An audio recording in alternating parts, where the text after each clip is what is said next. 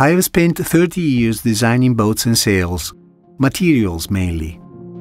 When in 2005 I was in Valencia, I was no tourist. I was supplying America's Cup teams with sail fabrics. Piece by piece, I've seen Prada's team headquarters being built. Renzo Piano's brilliant intuition was to utilize sails to change the appearance of the building facade.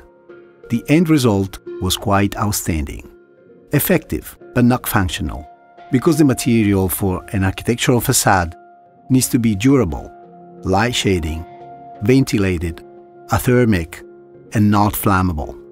The sail material is nothing as such, hence the installation was going to be a one and only. I was then hit by my intuition.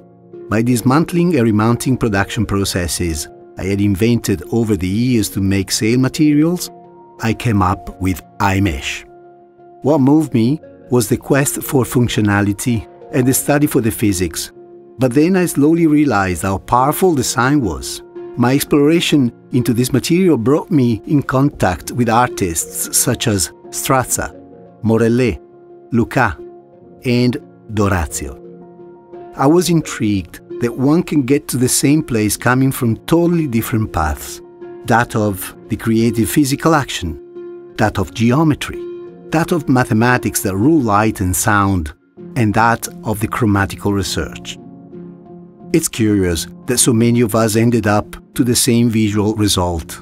Specifying the textures, the designer is called to perform a balancing act between function and aesthetics. The end result of each exercise represents his own signature.